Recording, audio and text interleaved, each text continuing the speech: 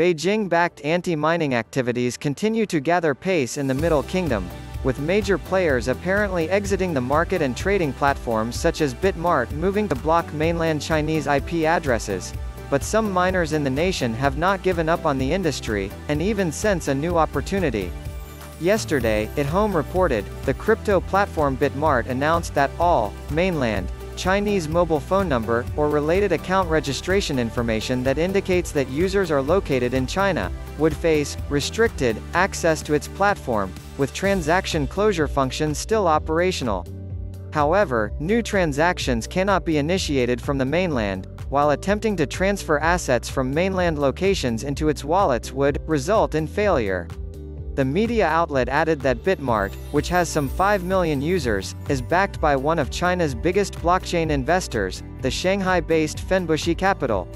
Sina reported that WeChat accounts linked to the publicly listed mining provider Shenzhen Internet Online Cloud Computing have been suspended, while the company's shares have also ceased trading after it failed to release its FY 2020 financial report.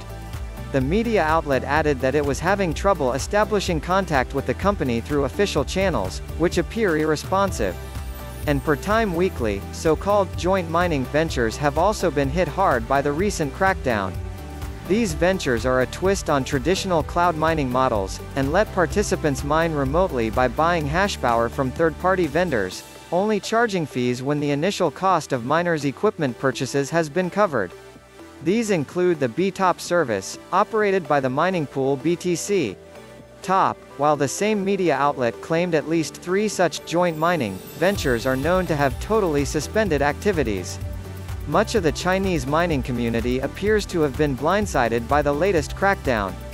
Some have hoped to relocate from highly coal-dependent regions such as the Inner Mongolian Autonomous Region, IMAR, to other parts of China where cleaner energy solutions such as hydropower are more abundant. But there are suggestions miners are now all being tarred with the same brush, with one miner quoted as stating, "Sichuan is believed to have considerable surplus hydropower that miners said they thought was more environmentally friendly, as well as more room for policy leeway." However, even Sichuan appears to be keen to keep miners away, so effective has Beijing's messaging been on this issue in the past few weeks. Regardless, Time Weekly said, multiple chat app groups connected to mining and equipment exchange are still up and running, with no shortage of new would-be miners on the lookout for new places to set up shop, and posting inquiries about buying rigs.